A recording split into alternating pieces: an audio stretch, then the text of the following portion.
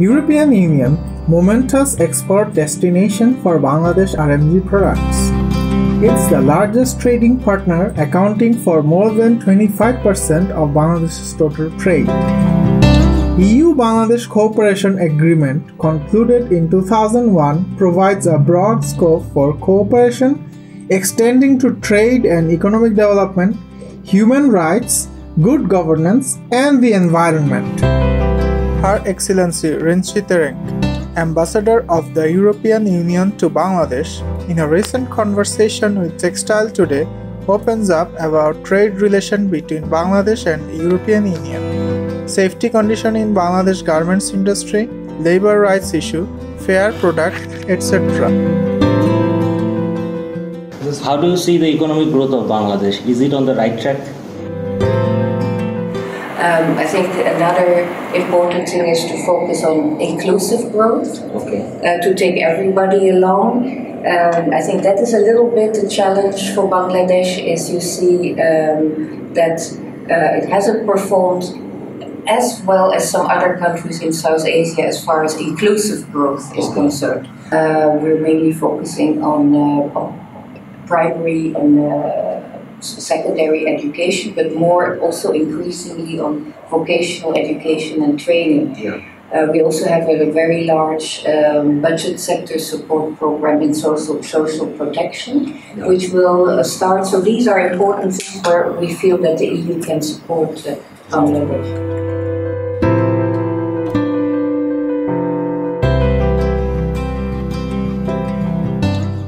Bangladesh will turn into developing country from the least developed country by the year 2027. How can Bangladesh prepare for that transformation?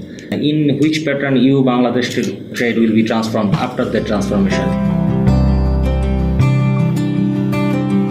Then, of course, there are trade implications as well. You know that Bangladesh is benefiting from the everything but arms scheme under the GSP regime.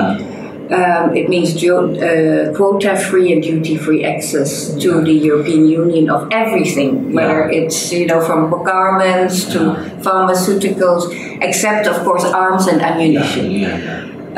That will have to change, and Bangladesh will have to apply for GSP+. EBA can be withdrawn if, for example, the European Commission, DG Trade, who is in the lead on this, sees that, for example, Bangladesh is not respecting human rights.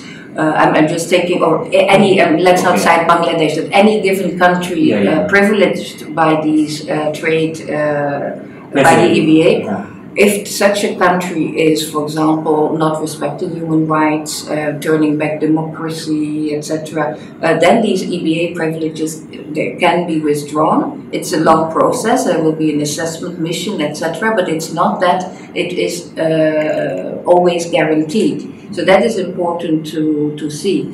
I think for Bangladesh, what is important is to make some progress to become fully ILO compliant in terms of labor rights.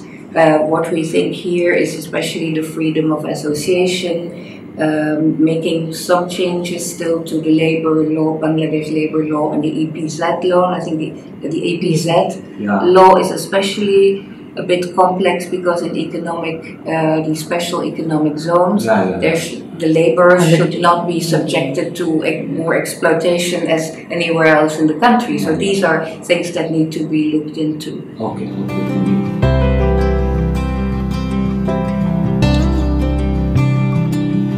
What is your viewpoint on the safety condition in Bangladesh garment industry after the completion of the first phase of Accord and Alliance?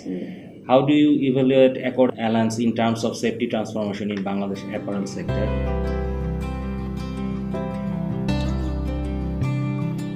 Accord only looks at factories where who are supplying the European market and the other compact partners markets. So it doesn't look into factories that produce locally or for other countries. So it's not to say that the entire sector is totally safe.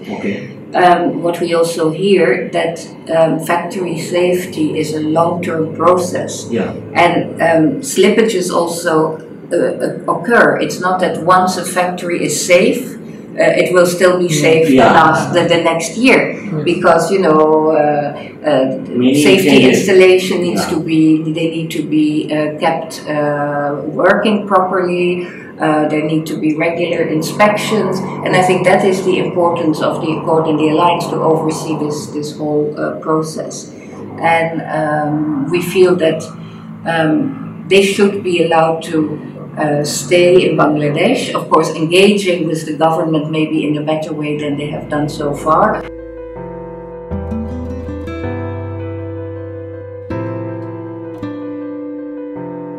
The cost of garments production in Bangladesh is increasing day by day. On the other hand, you buyers are asking for a lower price. Survivals are very difficult for the garments entrepreneurs. How would this problem can be solved?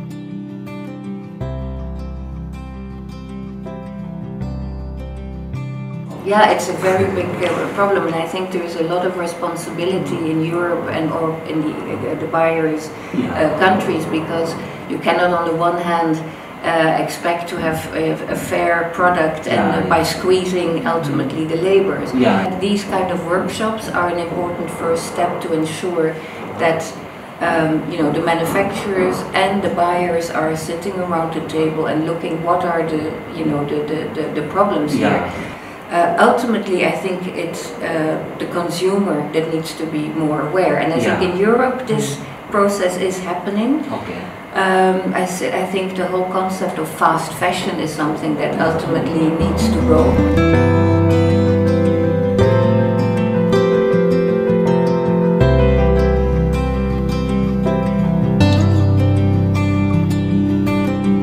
You know that there are 4.5 million people who are working in the textile and apparel industry. Their wages are one of the lowest in the world.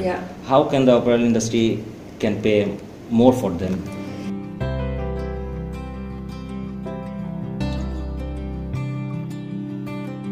So I think here it's probably the manufacturers who have to really look at this and try and pay more fairer wages. But still, if you see that they're now earning 5,700 or something a month, I mean, there should again be the realization that people deserve a higher wage.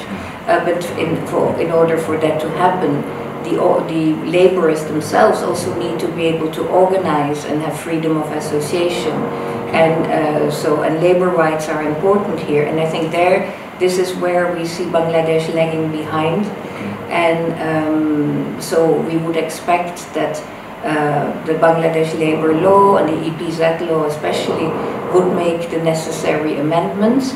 By the time, hopefully, these laws will go to Parliament. We heard that this will happen in September, and that will show really a commitment that Bangladesh is ready to become ILO compliant.